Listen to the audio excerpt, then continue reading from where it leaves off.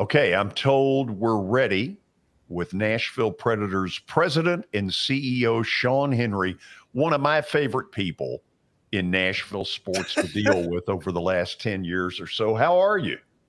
Well, you're starting your first show ever off with a lie. I know I'm not even your favorite person with the Predators, let alone one of your favorite people on the planet. Watson, why are you on the show with this liar? Well, now, wait a minute. When you said not even with the Predators, who are you referring to?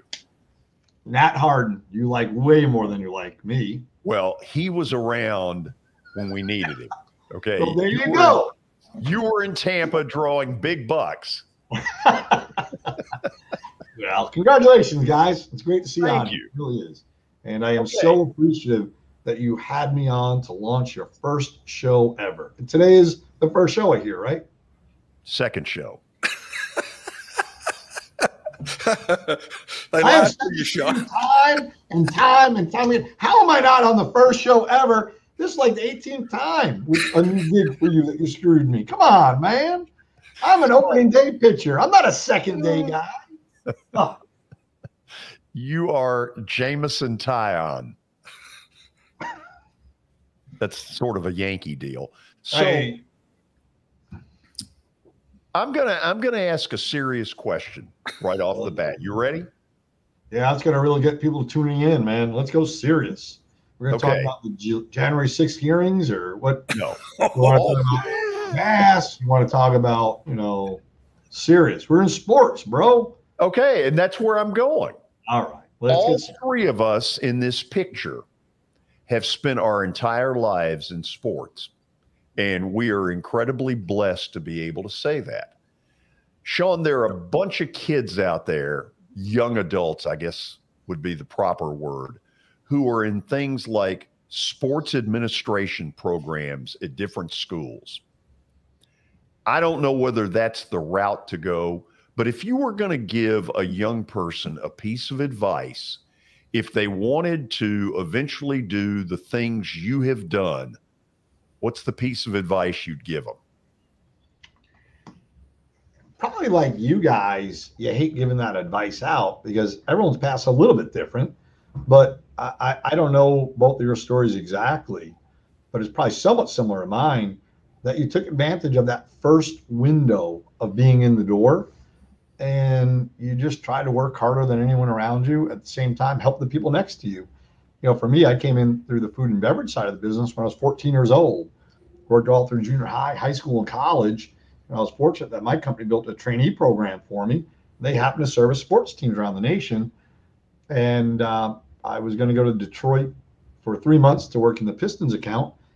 And I never left. I stayed there 5 years. And then, of course, a few years later, after I left, they bought the Lightning. And I came back to the organization to run the business side of the Lightning. And, it doesn't matter what your first job is. You just work hard and do the right thing every day. Try to make the people around you a little bit better. And don't worry about what your title is or what you're getting paid. And that's easy to say now at, 54 years of age. When I was 21, I wanted, a different title and different money. But maybe I was too shy, believe it or not, to ask for it. That was probably the best thing to happen to me. People people that just want to do more. And I always love the fact I work for guys that the reward for doing a really good job is you got more to do. And I tell people that if you enjoy that and embrace that, the sky's the limit for you.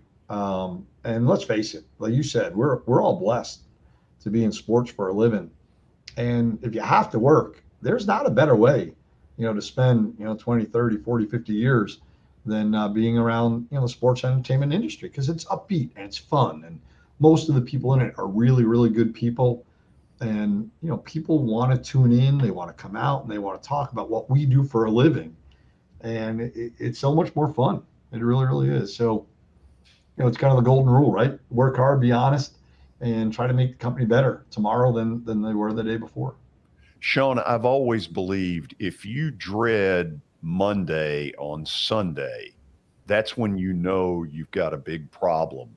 And knowing you, I think I'm right in feeling that you never really feel like you've, quote, worked a day in your life, that this is fun. Yeah, there's no doubt. There's obviously there are a handful of days that, like all of us, every once in a while you're Fred Flintstone and you have a Mr. Slate around you. Um, and sometimes you have a few negative surprises you got to deal with, but they're so far and few between in our industry that every day's fun. And, I always laugh when people are like, oh, do you have to be at all the games and all the concerts? I was like, well, have to is a weird word. Yes, it's part of my job, but where else would I want to be? It's just such a positive environment to be in. You're with people that are come in smiling and upbeat and they're passionate about your company. And more often than not, my family's with me too. So it's just a great place to be. So you're right. I love coming to work. I mean, I like vacation too. Don't get me wrong, but work is so enjoyable. It really, really is. You get to work with people that when you were 12 years old, you never thought you'd be interacting, with fill in the blank, whoever it may be. And I always say we're all 12-year-olds at heart. And the day you forget that is the day you're probably going to lose your joy in working in sports. One of the best decisions, in my opinion, you all ever made was one that I absolutely butchered. Jeff Cogan showed me the gold when you all decided to go gold, and I was like, this ain't going to work. And it has turned out to be one of the 2 or 3 best decisions you all ever made. And now you look and the whole arena is wearing gold. How did that thing actually get started? Tom Seagram was our chairman in 09 or 2010, I forget exactly when. And he had a very simple vision. We're going to be an incredible team. We're going to do things that we haven't done yet, but we needed our own identity. And when you look at the color palette or spectrum of uniforms across sports, and you sit down at the time, Reebok was our uniform partner, and we kind of sat down and we looked at the color wheel, if you will. And it didn't matter what the sport was. It didn't matter what the team was. Roughly 120 teams in professional sports. I think they presented us with 240 teams. So a handful of tier 1, division 1 college schools too. And you look at the colors and, bar chart going across, coming down, bar graph. And it was blacks and blues and reds and, all these colors. And, each color you got a little bit less, a little bit less, a little bit less. And at the far right-hand side were the color gold and then pink. 0 teams wear pink. And at the time, there were 2 teams that had gold in their secondary logo or uniform. And, Tom pointed that. He said, that's the color we need to embrace, period. Because we're going to have something when you turn on our games, you're going to see a sea of gold and you'll know exactly who you're watching. You'll know it's going to be a home game, like you do with the Flames, like you do with the Red Wings. Some of the teams that have 5 colors in their uniform, you don't quite see the same thing. So a lot of people thought we were wrong. You were one of them. Your good friend Jeff Cogan was one of them as well. Yes, he was. Oh, he told me, Sean, this is awful. You got to tell Tom not to do it. I said, well, hey, I think it's a good idea. And again, regardless of what the color is, it's a good idea. And then you start looking at the attributes of the color. You know how near and dear pediatric cancer research is to our organization. What is the color of pediatric cancer? Come on, I laid it up for you. It's on a T. Gold. There you go. Hey, what do we got, Johnny? Right. But, it's like you start looking at those things and you start layering that together and you kind of build the whole storyline. But you look at where we are now or who we are now, and we're gold. And the soccer team is gold. And it's always really neat when a second team in the city shares a similar color to you, because when you go to a soccer game, you see people in soccer jerseys and kits and T-shirts, and you see them in Preds jerseys because you go to your closet and you grab gold. And I think that's pretty neat. I really do. You see that in Pittsburgh. You see that in a few different cities. And it really is fun. So it sure did work, though, didn't it? I mean, we saturated the market. And I do remember telling Cogan, this isn't going to work. Oh, what a visionary I am. I remember him telling me that over and over. George Plaster, the foremost expert in sports, says it'll never work. What are you going to do now? We're going with it. So tell me this. When you're president. Look at that. Oh, absolutely. And that's an old picture because that's at least 5 years ago. But it's a beautiful picture. Beautiful. So Tell me this, when you're a president and a CEO, when do you get involved in on the ice? What direction are we going, and when are you absolutely not involved? Well, you're involved every day. And David Poyle is our general manager, president of hockey operations, and we're so fortunate to have him. He's been doing this 40 years, all-time wins leader. Easy to criticize the general manager or the coach if the team doesn't win the cup, period, or the Super Bowl or NBA championship or the World Series. But that comes with the territory. But David and I probably talk on average 3 times a day, 7 days a week. Almost to the point of annoyance to his wife and mine or other meetings we're in. What I love about our relationship is we don't have a set meeting because I think for what I do, if you set a meeting, sometimes you'll wait 3 days or 4 days for the next scheduled time to get together, and we need to do it a lot more often.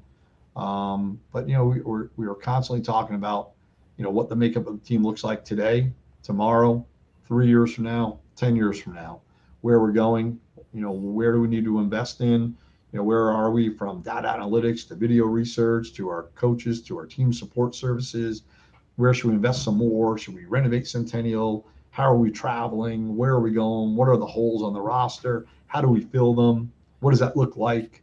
And I'm more of a soundboard for him, but I just enjoy how we challenge each other, and it's been wonderful to work with. Yeah, if you had to script a great partner on the sports side of the business, you can't find a better partner than David Poyle. I mean, he's forgotten more about hockey than most of us will ever know. But he comes at it with such a well-planned, well thought out view of what we could do, what we should do. It's so creative.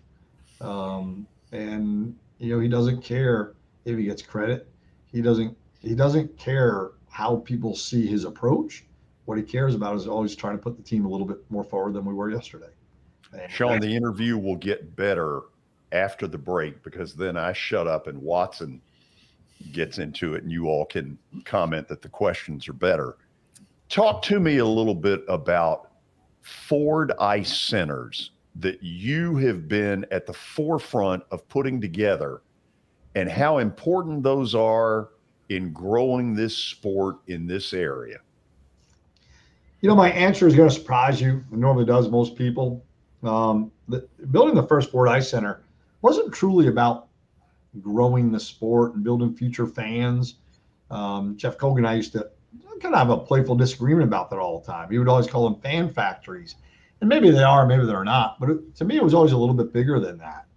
When we worked with Carl Dean on building the first one and selecting the site for the second one, it was really modeling Mayor Bredesen, Governor Bredesen's vision of using quote unquote civic furniture. And by placing that in different parts of town, you can spur on economic development. I'm obviously a huge believer in our game. And I think any child that plays the game of hockey instantly becomes a better teammate. They instantly become a better student. If a football player plays hockey, he or she becomes a better football player. If a volleyball player also plays hockey, they become a better volleyball player for a lot of reasons.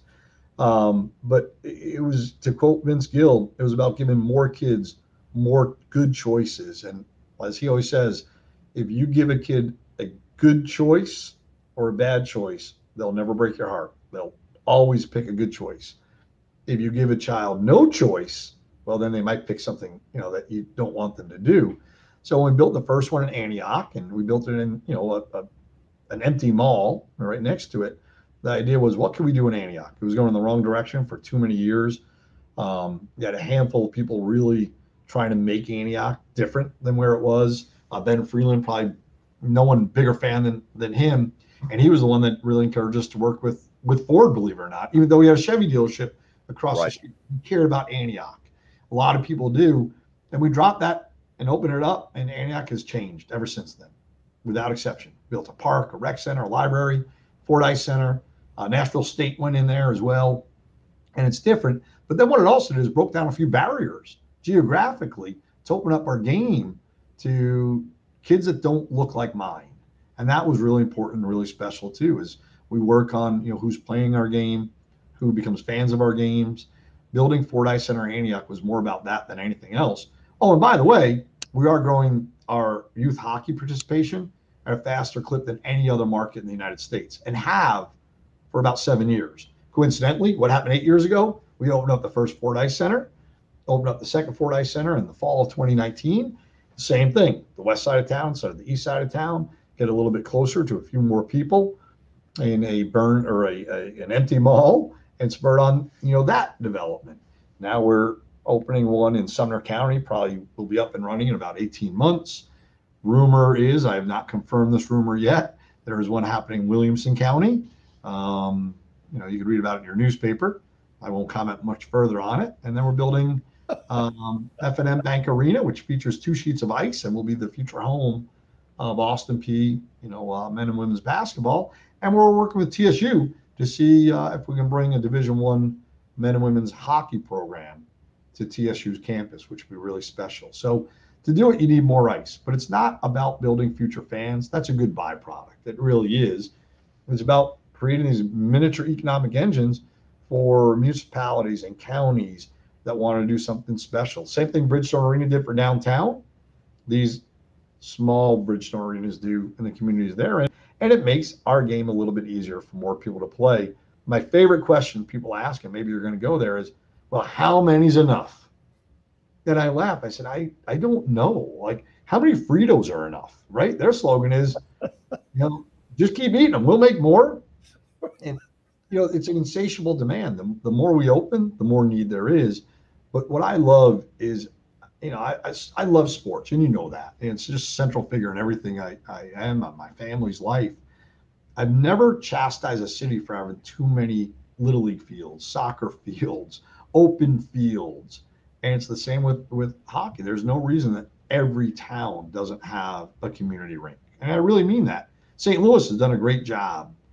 And it started when I got there. I had nothing to do with it. I worked with the Rams back then, but they're called Metro Centers or Recplexes. And not every town, but I don't even know how many, 15 towns have a Recplex. It's a combination softball, baseball, inline skating, ice hockey, basketball. And it's the rec center that we all had growing up, but they've added ice to it. There's no reason that we don't have the same thing. Stop there. We'll have more with Sean Henry. Watson Brown will take over. Watson, steal a couple of extra minutes if you want. This is the George Plaster Show on Main Street Media TV. I love the ending to that commercial. We welcome all of you back. Nashville Predators President and CEO Sean Henry with us. You could feel the passion in him as he talked about those Fordyce centers. Watson, steal a couple of extra minutes and go at it. Sean, it was interesting to listen to you talk because all 3 of us had to start somewhere. And with me, I've gotten injured. I can't finish a career. I don't know what I want to do. I'm one of those that's stuck. My coach was let go, and in comes Steve Sloan, a guy that had recruited me out of Alabama. And I stay on as the only helper, GA, that they had, and it was Steve Sloan, Rex Dockery, and Bill Parcells. Wow. And what a start for me. I was breaking down everything for all 3 of them. Steve got me my first job with Pat Dye. Without that help, I don't know where I would have gone or where I would be. Who were the people in your young life that really got you started, and then you took off from there? Yeah, again, I'm so fortunate. I'm the youngest of 6 kids, and if we're going to go to college, we're going to pay for it ourselves. We're first generation students. And I was so fortunate. My very first job at 14, 15 years old, our general manager was a gentleman named Bill Butler. His younger brother was Frank Butler. They were my mentors. I mean, their job was to make sure I went to school. I learned some things. They thought they were raising young men and women, much more so than selling hot dogs or whatever they did. Yeah. And if it weren't for those guys, I never would have been introduced at a higher level to people in the organization that built the trainee program for me while I was still in college. I was a full-time employee in college. And then to be sent to Detroit, the brand new home of the Detroit Pistons, they changed our industry. They invented our industry, the Pistons did. And there were two people there, Tom Wilson, who's the CEO of the Pistons for, 25 years. Then he went to the Red Wings for about 10 years. But Tom was our CEO. Ron Campbell was our CFO. Ron became our president in Tampa and then hired me as the COO. Those two guys gave me more opportunity and a rope to hang myself with or swing, and sometimes it was both, than I ever deserved. And I learned from two of the very best in this industry, and I'm so grateful for it. The funny thing is, you talk about the full circle nature of being recruited and then hired by somebody, is Bill Butler's nephew, Danny Butler, runs our Fordyce Centers. Ron Campbell's son, our CFO, his son interned with us. He lived with us. Then he went to work for the Sounds, and now he works at the Lightning. I mean, it's such a great industry of, people continue to open doors for each other, and then it's up to you to, break them down and go through. But it is so much fun that, Danny Butler, for example, can literally tell stories about Tom Wilson, who helped me. He's kind of in that tree now, if you will, like the coaching tree. Tom Wilson started selling tickets in a building that was brand new called the Great Western Forum in LA. Wow. So he goes back, 50, 60 years, whatever it may be. And I love when people talk about coaching trees, right? Yeah. Well, there's also a sports management tree here or there. And I'm pretty proud to find myself in Ron Campbell's and Tom Wilson's. Well, it's neat. And I don't know that we all talk about that enough because that just the start is so important, and it's really neat to hear yours. Something else always interests me. I wanted to ask you, when I first thought that hockey wouldn't go in the South. I'm one of these old football dudes that, hey, if you're not in college football, there's nothing else. You were a part of Tampa and Nashville, and both of them unbelievable franchises. Now, did you believe that would happen when you jumped into this? Are you a little surprised by it? Talk a little about that. When we got to Tampa, and we had all the arrogance in the world. I know that's shocking to everyone that I came in with a little confidence. And but we were the Detroit Pistons. We changed the industry. We own the two busiest amphitheaters in the country, one of the busiest arenas in the country. The Pistons sold out, I don't even know, 800 straight games, won back-to-back championships, 8 straight conference, finals. I mean, we were a very successful organization. We thought we'd show up in Tampa and get out of the way. We'd snap our fingers and sell everything out. We did not realize how beaten down that market was. I mean, it was the worst sports city in America by far. The Buccaneers were the worst team in sports. We took that title from them, and then the Rays took it from us. I mean, it was 3 of the most failed franchises in their respective sport. And then a weird thing happened. We all got new ownership. The Buccaneers and us, we started working together on marketing and having fun, and our players interacting a little bit more. And in a few short years, they won the Super Bowl in 2003. We won the Stanley Cup in 2004. The Rays made the World Series a few years later. Unfortunately, didn't win yet. But pretty quickly, it became a great sports market. It was so much fun. But I always knew it could be there. It's a much bigger market than most people realized back then. Now it's one of the top 10 biggest markets in the country. But everyone that lived in Tampa, if they were from there, they were college football fans to begin with. If they were from somewhere else, they were baseball and football and hockey and basketball fans, right? You don't give up your fandom just because you move. It was our job to make them Lightning fans, our job to make them Buck fans and Rays fans. And I see the same thing here. How lucky were we as a franchise to come into a market that live events were so important, whether that be music, college football, college basketball, college baseball, minor league baseball, and of course, NASCAR. I mean, everyone in this market loves getting together to party and celebrate something. And our job was just to tap into it a little bit and get out of the fans' way. Did the fans say they want to chant that a goalie sucks and it's his fault? Let's celebrate that. If our fans want to light up their flashlights on a goal review for Let It Be, for the Paul McCartney song, I mean, the best things that we're known for, we had nothing to do with except applaud it and smile and have a little bit of fun. So am I surprised?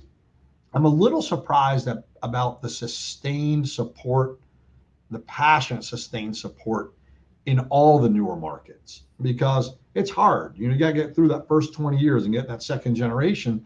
And a lot of teams don't last those first 20 years. I mean, there's a lot of relocations in a lot of different sports because you have to see it through. And it's not about winning. Oh, I mean, winning is the most important thing in the world to me, period. But when you're building a fan base, winning makes it easier. But it's really connecting with people in a pretty deep way and making sure that when their kids and grandkids come along, their first and only choice is your team. And that team, that's where we are right now. We're coming up on our 25th season, our 24th anniversary. And it's just been so much fun to watch it continue to grow and develop. When I came here for the first time in maybe 02 or 03 for a game, there were probably only 9 or 10,000 people in the building, but you could tell the excitement and the enthusiasm and the passion and the knowledge. And I was so excited to come here for the opportunity. I just didn't realize what a great place it was going to be to live too. So yeah, I always thought it was possible, but when I'm being really honest, I am always a little bit surprised about the all-star game that we did with 30,000 people outside watching the game and the free concerts, 100,000 people down Broadway that set the stage to bring the NFL draft on board. And it's a city that will always surprise you by showing up in a bigger way than you ever thought possible. And that's response to the flood, response to the tornado, response to great events. So it's such a wonderful place to be, isn't it? Yep, it is. George, I got time for another, or are we done? You got – oh, Billy is calling shots. He just gave it the no. We got to go. Hey, this is his second day, and he's telling us what to do. I'm just following the script, George. No, what in the world? Sean, what would you do with that? Well, I mean, Billy, Derek, I mean, you're one of the royal families in Nashville. You can't just cut us off this way, can you?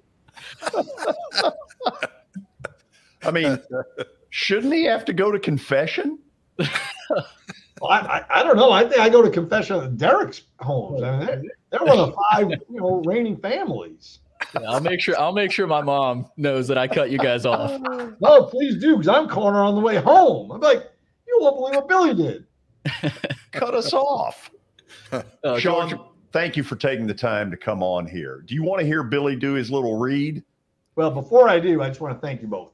And, Billy, for making sure I turn my camera on and making this so easy. And I'm really excited about the show. What you guys are doing is exciting. It's fun. Love talking and listening to local sports. So I really appreciate what you guys are both doing. So thank you. It absolutely won't be the last time we ask you. No. Might be the last time I say yes. Wow. look at that.